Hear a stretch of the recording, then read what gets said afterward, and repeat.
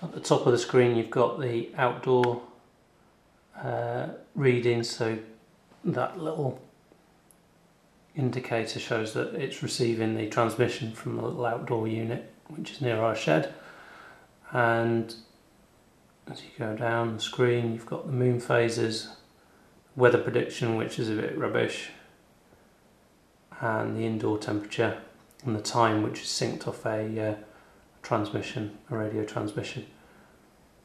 Down at the bottom, a few little buttons, one for the backlight, memory which will show you the minimum and maximum. So if we come out, if you hit that button, show you the maximum that it's ever found, and the minimum. The poor part about that is it doesn't tell you when that was taken, that reading for the maximum and minimum, whereas some of the other models do. And then if you've got more than one outdoor sensor you can use the up button to toggle through them. There's the backlight.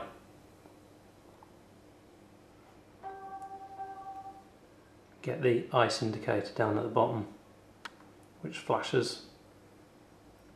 Little solar panel at the top which is supposed to make the batteries last longer, and that's the kind of form factor you're looking at. Quite a bulky little base to it.